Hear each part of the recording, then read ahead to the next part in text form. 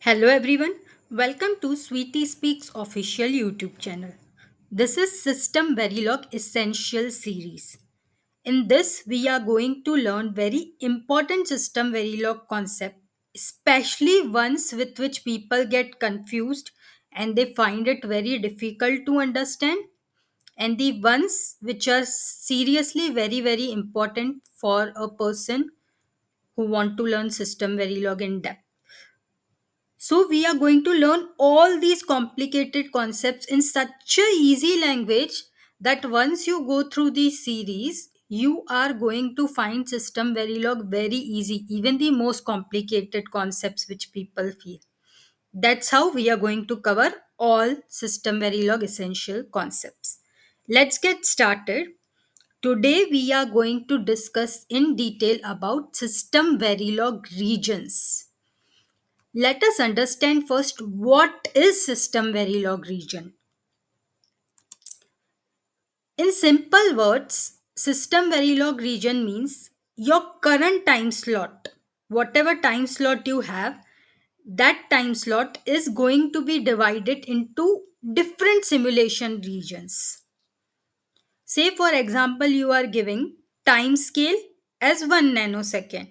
In this, one time slot means 1 nanosecond. So, this 1 nanosecond, your current time slot, will be divided into different simulation regions. This is what I actually mean by system Verilog simulation region. It's the division of your time slot into various simulation regions. Let us also understand some other important events which happen. One event which occurs in the time slot is change in the sensitivity list. Say, for example, you have at the rate always block. In at the rate always, you specify sensitivity list, which is list of signals wherein your always block will be activated. Say, for example, I say always at the rate posage of clock. It means clock is my sensitivity list, and change in the clock is change in my sensitivity list. This change in your sensitivity list is called as update event, which means there is an update to the signals in your sensitivity list. The next important event is whenever your initial always assigned block they are evaluated, that particular event is called as evaluation event. Please remember, update event is when the values of the variables or signals inside your sensitivity list is updated. That is an update event. And when your initial always assign all these different kind of blocks are evaluated, that is called as evaluation event. Now, I want these events to be executed in proper order, because if they are not executed in proper order I may run into issues like race conditions. Race condition means, I say, for example, I am evaluating an expression but the variables of that expression hold an old value, they are not yet updated. If such kind of situation occurs, then my evaluation will be incorrect. Evaluation should be as per the latest values in the sensitivity list, but due to a problem you are not able to get the latest value. Such kind of situations are called as race conditions. How we can avoid is by scheduling all the events, update events, evaluation events. I want to schedule it in the proper order. I will evaluate my expressions only when the signal list is updated. I can do such kind of things because I have different regions in the simulation. So I will first ensure that my sensitivity list is updated, only then I want to evaluate my initial always assigned block. This is what I mean by events can be ensured of correct execution order by scheduling them into different simulation regions. Why do I need this different simulation region? First thing is I need a predictable interaction between test bench and design. Your test bench is going to have a lot of procedural and continuous assignment blocks like always and initial and assign blocks. Similarly, your design will also have procedural blocks, assign statements, and I want the predictable interaction between them. Again, I don't want any race condition to occur between test bench and design. I don't want my test bench to evaluate older values in the design, because if that happens, my test bench gets older value from the design and calculates the result, it is going to result in unwanted failures. Just because my design has not yet updated the correct values, still I am evaluating the result in the test bench. Such kind of situations I want to avoid. In short, it helps in avoiding race conditions between your test bench and design as well. Now, in System Verilog, there is a concept called as System Verilog assertions. Even the assertions are used to test your design behavior. We have a System Verilog assertion series separately in the Sweetie Speaks official YouTube channel, where you can learn in detail about System Verilog assertions. I want these assertions also to be evaluated correctly, because these assertions also depend upon certain signals. And I want the correct value of those signals to be picked up in my assertions, because again, if I pick the older values, then the evaluation of the assertion will be incorrect and I will see unwanted failures, which I don't want. So only once all my signals are stable, only then I want to evaluate my assertions. Until and unless all the signals are stable, I don't want to evaluate my assertions. Now, let's see what are the different regions in System Verilog.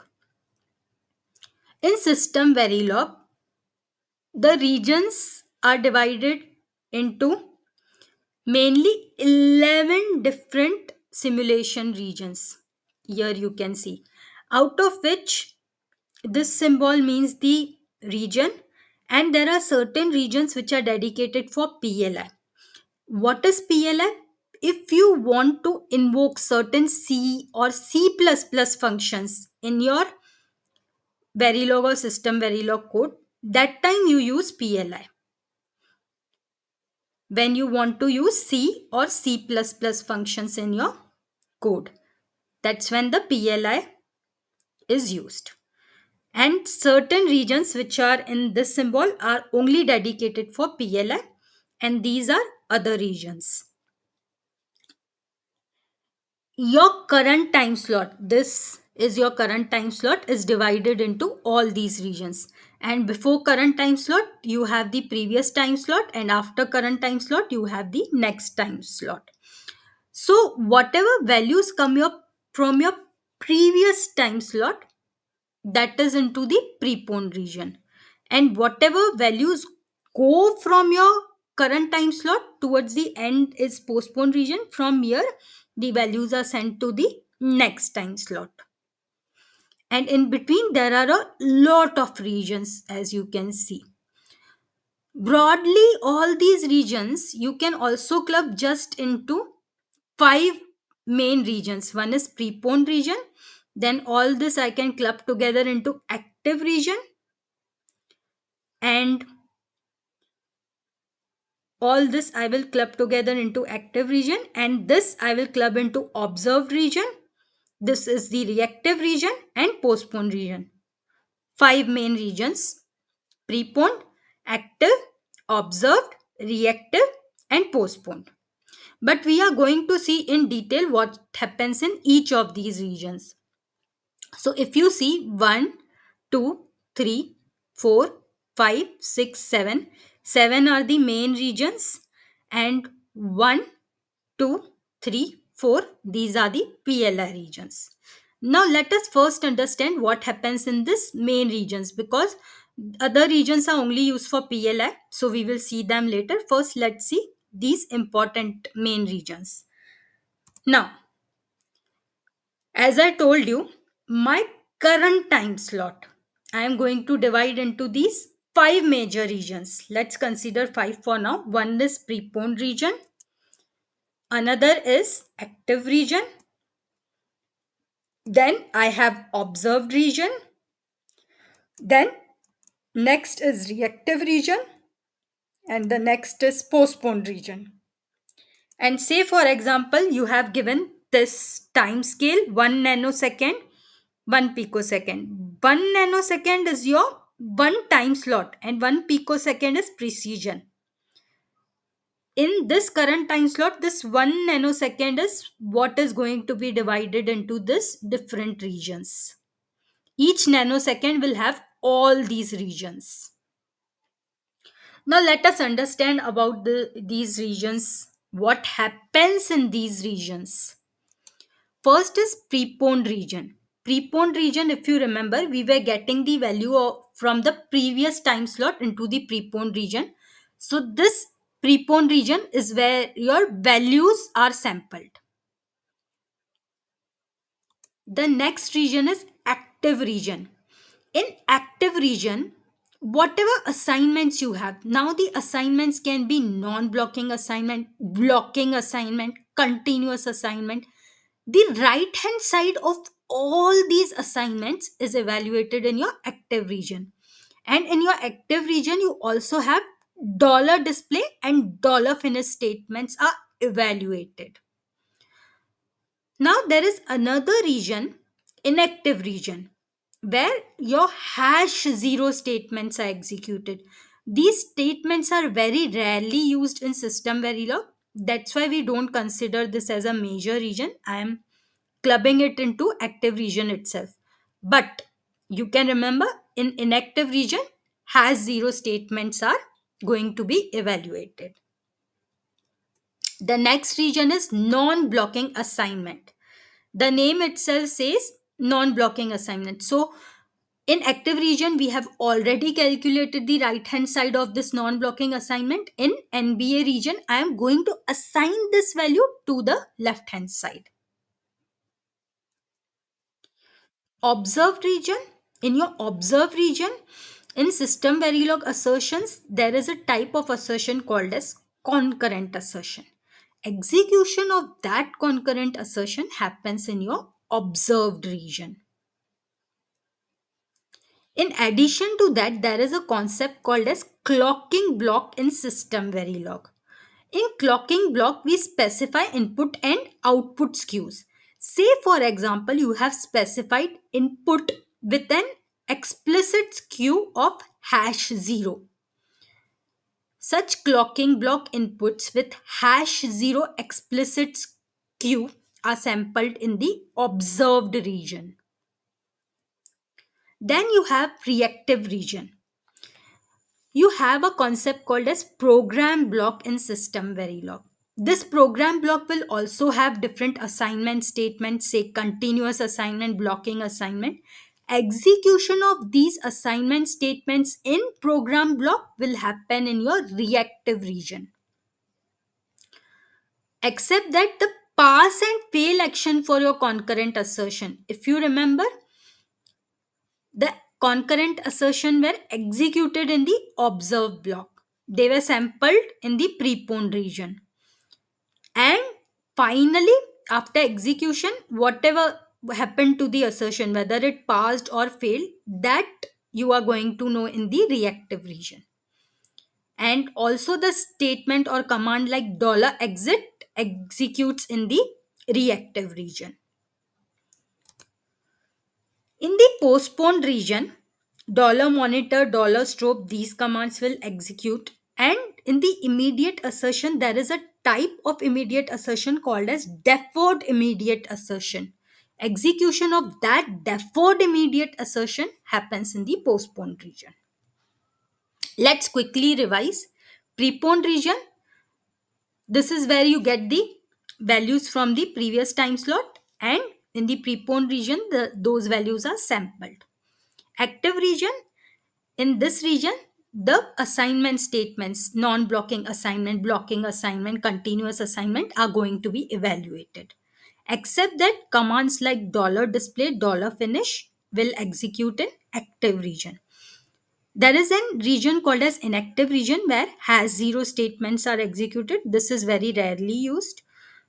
There is NBA region for non-blocking assignment. The assignment to the LHS, left hand side of the non-blocking assignment, happens in this region.